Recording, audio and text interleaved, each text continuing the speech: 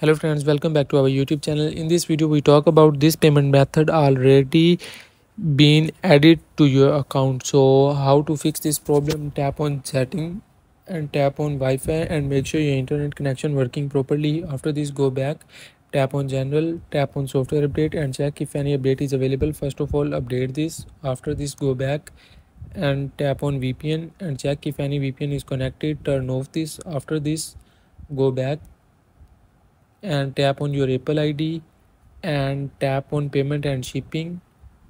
After this, wait some second and you can see this page. Remove your card and re-edit it if your problem is not solved again. Now tap on setting, scroll down and tap on screen time. Now again tap on content and privacy restrictions and always disable this option if your problem is not solved again. So tap on general, scroll down and tap on reset or transfer iPhone and reset your mobile phone. Hopefully your problem will be solved. If your problem is not solved again, check your Apple ID is restricted. And again, if your problem is not solved, so go to the Safari and search here get support.apple.com and contact with Apple support. Hopefully your